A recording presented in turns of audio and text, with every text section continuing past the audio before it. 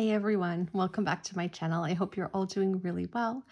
I wanted to kind of make a bit of a chatty sort of video just to talk about a few things as I look through the Green Wish Tarot, which has come back into my life after years of not having it. I did have it back in the day when the boxes weren't as nice.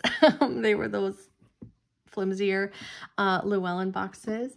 And yeah, I know a lot of you have seen this already. I wanted to get this specifically because of the fact that it's more of a nature earth-based, following more of the wheel of the year and all the mythos of the god and the goddess. And I thought it would be really nice to kind of have that again and have that beautiful energy again in my life. So I was really happy to see this again.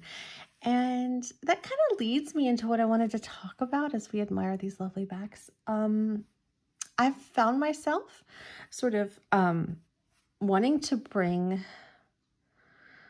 how do I say this, decks that have been on the market for a while, or quote unquote older decks, back into my collection rather than bring new ones in. I, for some reason, find that decks that I've had prior are calling to me again, just like this one. And I think maybe it was because there was initially that connection and, you know, it was there, but the timing wasn't right. And now I'm kind of in a different phase of my life, and I am, well, my collection certainly is not as large as it used to be. My autistic brain loves to have things in categories. So if I ever do a deck collection video, I'll probably go by category, just so you can see how I kind of, what each deck does, because each deck does serve a purpose, sort of, and it has a certain place and it needs to be there for a certain reason. Otherwise, I can't really effectively work with it at this time in my life. So I've been very open about my things that I've dealt with in the past, the CPTSD, and of course the autism diagnosis earlier this year, which shed some more light on things for me. And so I am actively working now with a therapist to, well, I've actually managed to stick with this therapist this time, to address trauma, childhood trauma. And I made a video about using the Chatty Tarot and Oracle to work with childhood trauma. And I'm kind of continuing that theme. I do have a couple of more decks on their way, and I'll share those with you when I get them and discuss more about those decks and their place. But I'm sort of trying to address points in my life, and, well, we can't technically rewrite history, but we can sort of pull out those points and look at them from a different angle, maybe. For instance, this deck, I see it as a sort of loving, earthy, family, community vibe, you know, a place where I could live. I talk about decks as like stories I would like to step into. This is a story I would love to step into, because I didn't have that growing up. I didn't have, you know, the supportive, loving community around me. I think if I did, things wouldn't have gone the way they did, or gone as long as they did. I know I'm being a little cryptic here. I don't want to bore anyone or upset anyone with details, but yeah, trauma is heavy. It's something that a lot of us do carry. A lot of us carry it without knowing it, and it does manifest itself in different areas of our lives. And I've noticed that I'm sort of trying to make healthier connections now and look at things differently now that I am in a safe place and I am supported and I'm able to sort of go through this messy process because it can be difficult. And I will always continue to be open, of course, about it, because I feel like it's so important that we talk about these things, that we normalize it. If you struggled as a child, if you were, hurt, harmed in any way as a child, it absolutely is not your fault. And it is those who did the harming who should be ashamed, not the child, not the one who survived it. So I really, really want to make a point of that.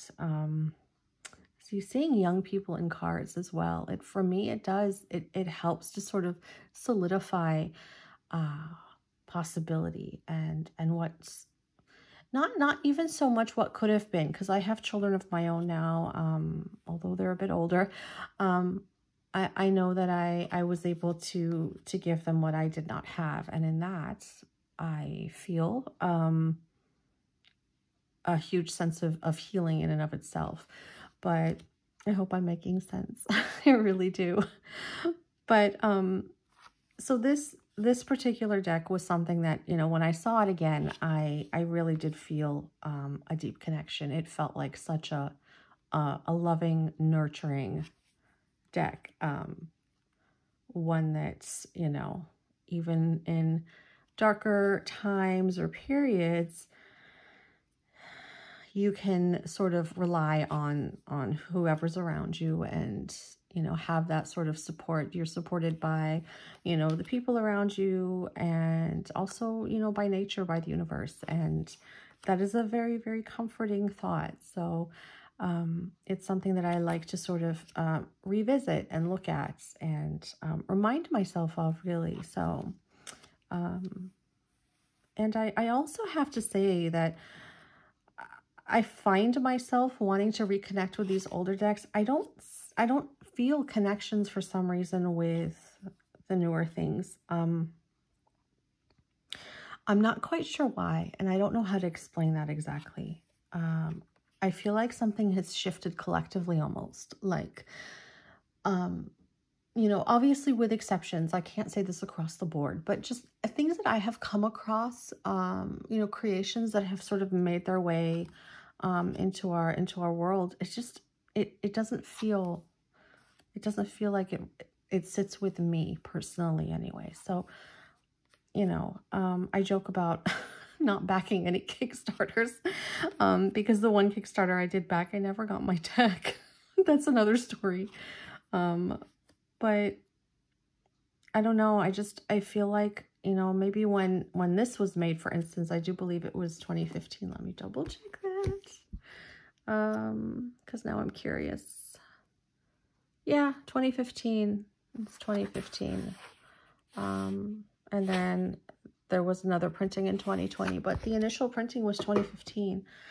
I don't know. I just feel like things have changed a lot. I know things can change well, look at our world. Things have turned upside down in almost 2 years. I don't even recognize it anymore, but yeah, and I just feel like I need to kind of hold on to the energy that I know and the energy that comforts me the best, and I think that serves me best. So I know not everyone feels this way, of course, and I totally understand that, but for me, this is just kind of how I feel. And that's why I've sort of been bringing decks back, like the Deviant Moon, for instance, bringing that back into my life. I just immediately felt connected to it. Like it was like an old friend, a creepy old friend, but an old friend. And then seeing this again, as I was looking at it earlier today when I received it, I just immediately felt such warmth and comfort from it. So, yeah, I just kind of wanted to share a few things with you all, and I hope my rambling wasn't too, I don't know, annoying and incoherent. It's kind of a stream of consciousness. I was trying to be organized with my thoughts, but I just kind of blurted things out. How sweet that is.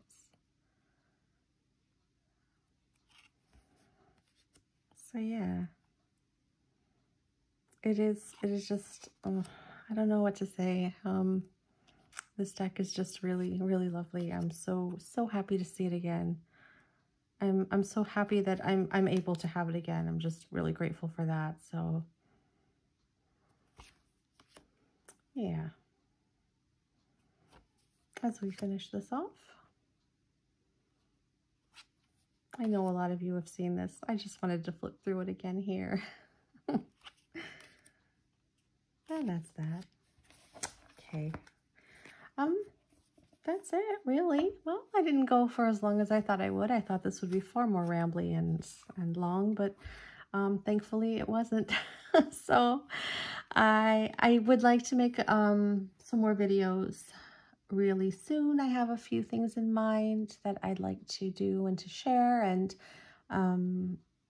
yes, I appreciate any comments and your likes. If you want to subscribe, that would be amazing. Please do talk to me in the comment section. I do enjoy that. Sometimes it takes me a while to get back to people, but forgive me, I do eventually do it. So thank you so much for watching and for being with me today. So I will talk to you soon. Bye.